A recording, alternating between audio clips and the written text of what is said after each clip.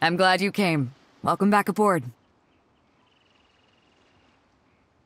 Hey, don't mention it. As a host, it would be pretty embarrassing to continue letting my guests be put on the spot like that. I can't go getting too caught up in my own reputation, though. That's certainly not how the Crux made it to where we are today. As the head of the fleet, my task is to keep us on the right course, no matter how turbulent the seas may become. But then again, the crew isn't usually this riled up. It's not that they're arrogant, they're just bubbling with ambition, that's all. Their excitement today comes from their great respect for you, both your strength and your character. So please, don't take it the wrong way.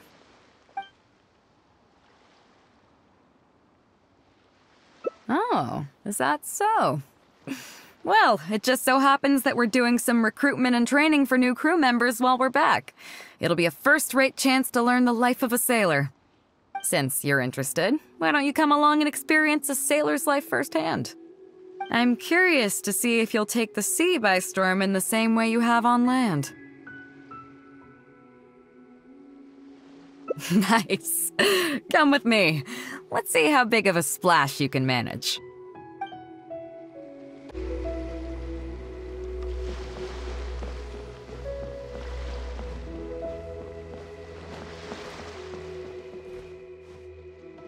Chief Mate Juza's breaking in the newcomers, but I think we can spare you the tedium of that. After this, the new crew members will be arranged into 2 teams for more specialized training, according to their own aptitudes and the needs of the fleet. One team will learn comprehensive survival skills, including maritime emergency rescue, marine meteorology, psychological counseling, and so on. They will serve as the support team for the fleet, ensuring safe navigation. That's why we call them the Shield of the Crux. That's right. You catch on quick. As one might expect, we call the other team the Spear of the Crux, because they'll be learning about naval warfare. They'll make up the armed portion of our crew. Also, they're responsible for handling the fleet's cargo deals. So, what do you think? Which team is for you?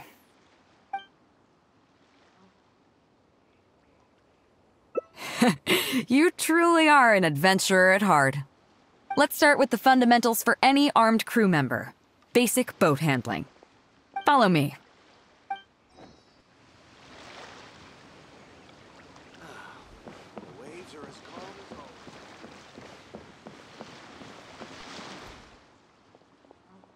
These are some older skirmish boats that we keep on the Alcor as backup.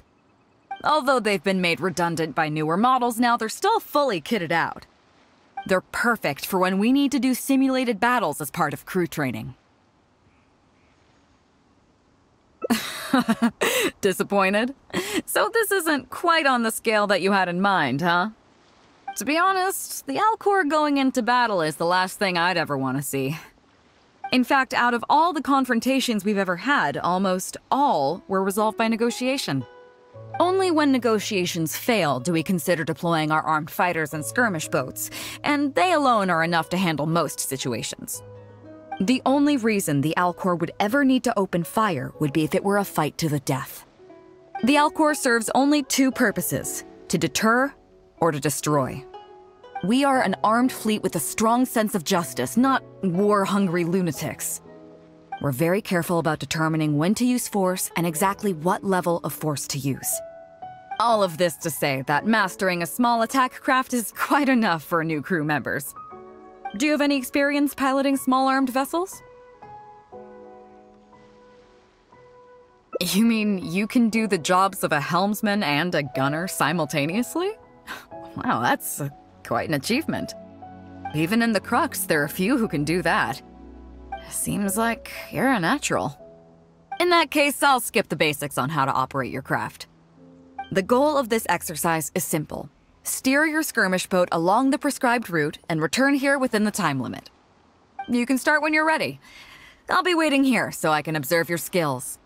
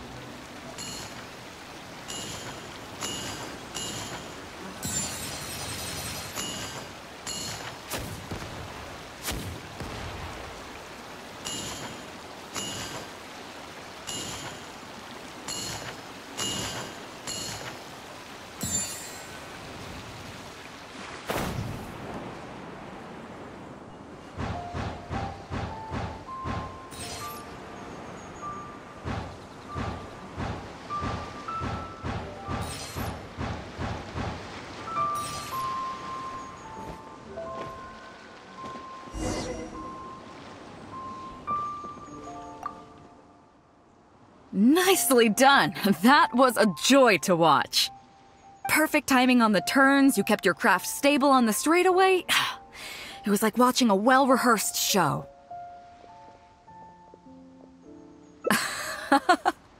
All right.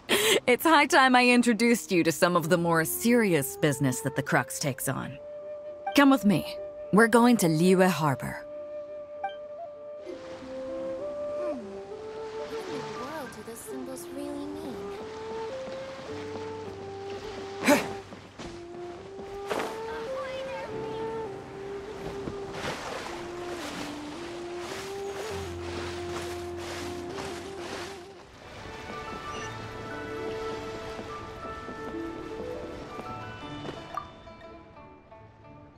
You may be aware that as an armed fleet, the Crux is kinda like the maritime equivalent of a guard for hire.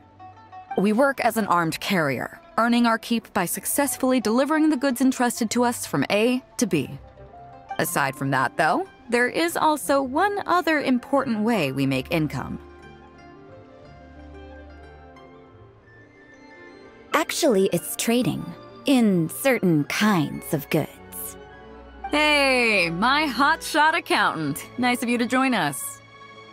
Cut it out, boss. Juza sent me here with a message. He says preparations are now underway. If you give me the all clear, I'll head straight over. Okay. Be careful. Well, she has something to take care of. Mora Grubber was right, though. The other important side to our business, the less official side, is doing exactly what merchants do. Importing here, exporting there. The only difference between us and regular merchants is that our transactions aren't entirely above board. You'll see what I mean by that shortly. I'm taking you to see one such transaction for yourself. Come on, let's go meet our trading partner for the day.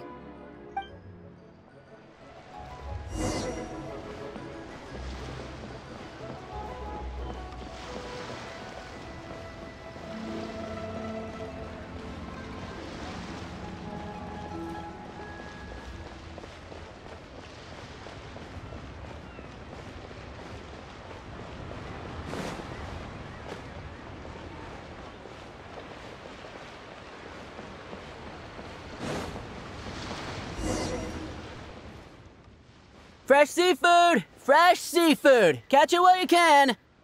What do you have? Hello there! Here at Nay's Professional Fishmongers, we've got everything you could ask for. So what do you need? I want a bass head with all the teeth removed. If there's a single tooth in there, I don't want it. Huh? You know bass have pharyngeal teeth, right? In the throat? How do you expect me to get all those out? Then I'll have a bass trunk with 2 swim bladders. Again, if it's short by 1 swim bladder, it's not the bass I want. You're not making this easy for me. 1 bass means 1 swim bladder. Afraid that's not up to me. Okay, then I'll take a bass tail with scales that are yellow on the outside, black on the inside. Also, it's gotta have a total of 81 scales, that's 7 times 7, no more, no less. What kind of fish scales are yellow outside and black inside? You sure this is a fish you're talking about? In any case, you can try all you want, but 7 times 7 is never gonna get you 81. Pardon my asking, but you're not a fish expert, are you? I'm sorry, ma'am, but I'm afraid I don't have any of the things you're looking for. Look, I'm a professional. So are most of the people I serve. I can accommodate anything they ask for. Seems you two are amateurs. So I'm sorry, but you'll have to go someplace else. Anywhere you'd recommend? Like I said, Nay's Professional Fishmongers is for professionals. For amateurs, the place to go to would be Wise Amateur Fishmongers. I bet you're wondering why that guy was saying he didn't have what we wanted. That was just the first step in the transaction to confirm our identity. The real deal will come later.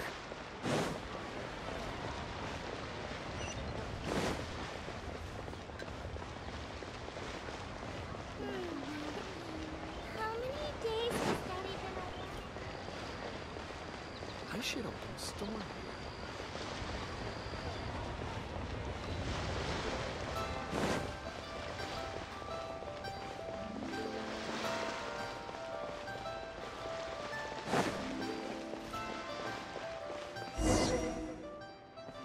Fresh seafood! Fresh seafood! Come take a look! Is this Wise Amateur Fishmongers? That's the one. We have all kinds of amateur stuff here. The more amateur, the more of it we got. What would you like? We'd like a bass head. No problem. Ours are all toothless, mind you. And a bass trunk. Oh, no problem. I'll stick an extra swim bladder in there for you. On the house. And a tail. Sure thing.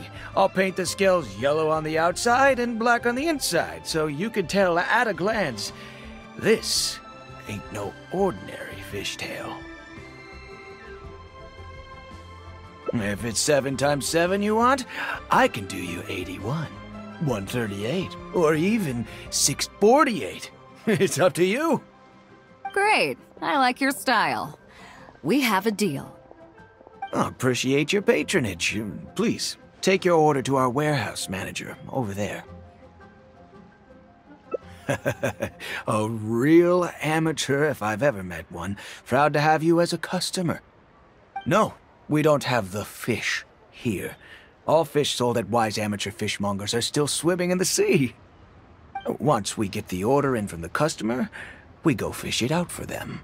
The warehouse handles that side of things. Pay first, then we bring you the goods. That way you get the freshest catch.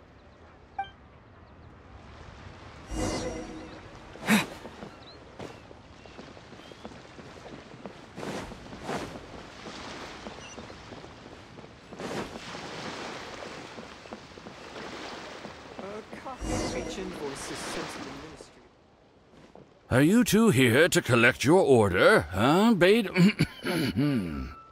Yes, sir. We're here about that bass.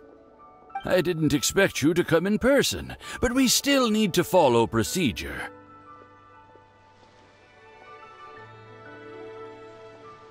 The bass you want is not a standard specimen. Our fishermen need to wait for the right moment to catch it. You know the rules, I take it? Of course. Oh, well, as you know, timing and location are everything when it comes to fishing. You have to wait till all the conditions are just right. That means the tide, the moon, and the wind. So, let me ask you this. When will the tide come in? The fishing song will sound out at midnight. How drunk will the moon be before the party's over? It won't stop while the Star of Death shines. I see, yes. Which way will the sea breeze be blowing? The breeze should be bound for Guyan. All right, then. Well received. I'll go and make arrangements. Great. I think that wraps up everything we needed to do in Liyue Harbor. Let's head back and wait for the delivery. The 3 people we just met are our business partners. Nay's Professional Fishmongers and Wise Amateur Fishmongers are just cover names. The bass, obviously, is the code name for the goods. The numbers of teeth, swim bladders, and scales all represent different specifications. Meanwhile, the conversation I had with the warehouse keeper was the instructions for the deal itself. Let me translate it for you. Tonight at midnight, the deal will take place in Guyanstone Forest. The Alcor will wait there as long as needed. As for what the actual goods are, well, you'll see tonight. What if I were to say yes? What would you do then?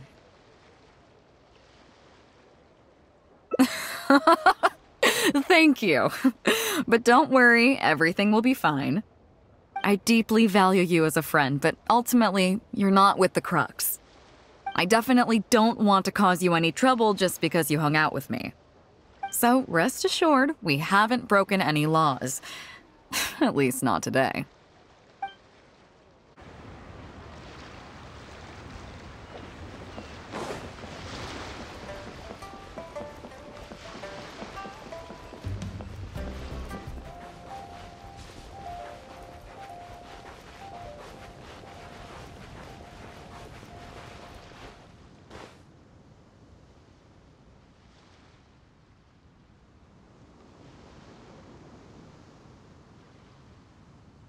Captain Beidou, you gave me quite the surprise when you showed up in person earlier today. Well, my friend is visiting, so I wanted to show him how the Crux handles some of its important business. I see. You two must be close. You got that right. Now, down to business. Have you brought the goods? Yep, all here. Please, feel free to take stock. Stop! Nobody move! We have received certain information pertaining to a potential illegal business transaction at this location. Apologies, Captain Beidou, but I'm going to need to inspect those goods. Oh? An illegal business transaction, you say? Well, all the goods are here. If you have any suspicions, please inspect them at your leisure.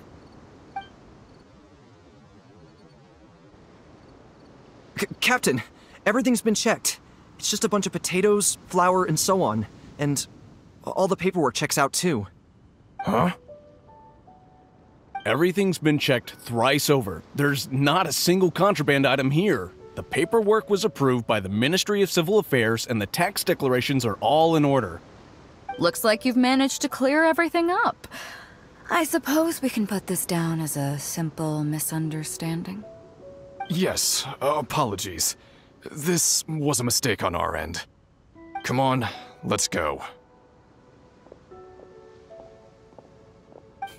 Bravo, Captain Beidou. This was rather ingenious.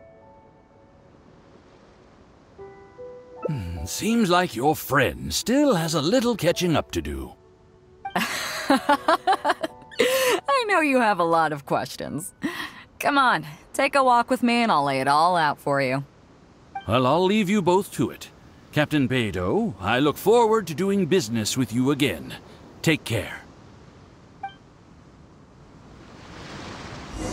You probably thought that there was some sort of nefarious business going on behind all the secrecy today. The truth is, that was exactly what I wanted the Ministry of Civil Affairs to believe. What you might not know is that I, as the leader of the Crux fleet, and you, the great hero of Liyue Harbor, have both been on the Ministry of Civil Affairs watch list for a long time. In other words, whenever you or I crop up in Liyue Harbor, it almost always draws their attention. Not that there's any animosity behind it, mind you. In their words, it's a security precaution to prevent people like us from causing unnecessary trouble. Oh, I have no qualms about that. They're just doing their job, keeping the land safe. But how does that saying go again? Ah, yes. Sometimes the closer you are to something, the less you can see. Did you figure it out yet? That's right. Maura Grubber, the accountant.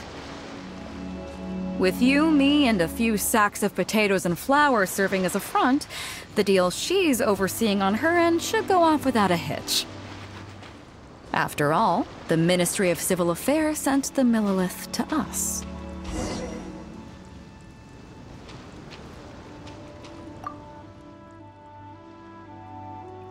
Looking at the time, it should be any second now. Look, that's the signal.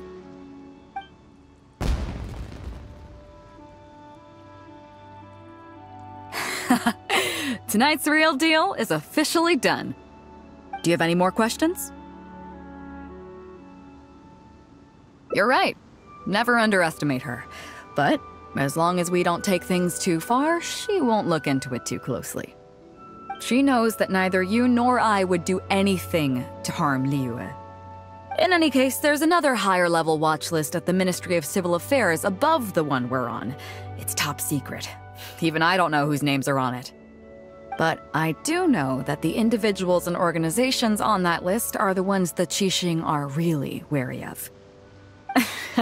I've gotten off topic. On some level, Ningguang and I are actually business partners too. Reason being, I'm the only one who can get her some of the more obscure treasures she wants. It's complicated.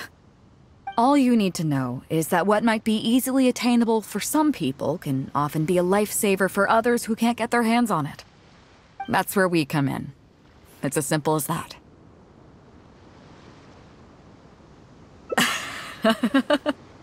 You still have some important things to take care of, don't you?